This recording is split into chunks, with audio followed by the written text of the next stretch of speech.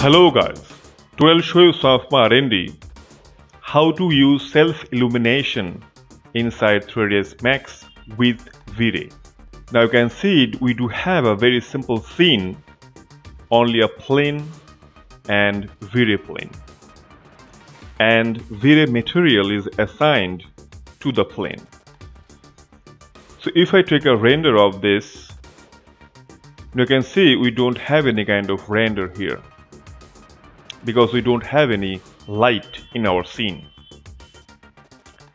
So go to self-illumination section and make this color black to white.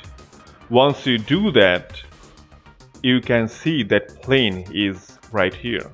To get some light coming out from that plane, you have to turn on the GI.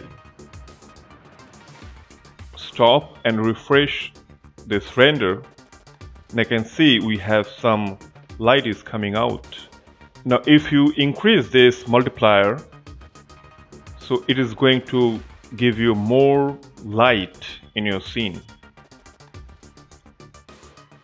And if you need to use any texture, you can see here we have a box.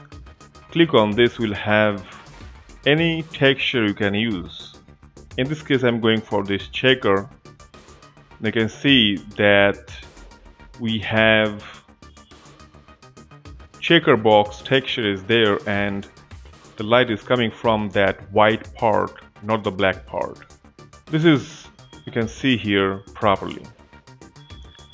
So you can change the color of the light by changing the color of that checker parameters. You can see that we can have red light from that your texture.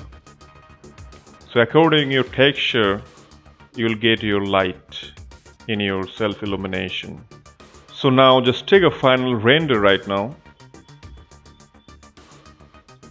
You can clearly see that we don't have any noise here, and you can get the light from that red area, not the black area. Black area is totally black. So if I change the color white and render this, now you can see that we do have some white light coming from this white texture, not the black texture. So this is how you can use this self-illumination section inside V-Ray material. Hope you have liked it. Thanks a lot for watching.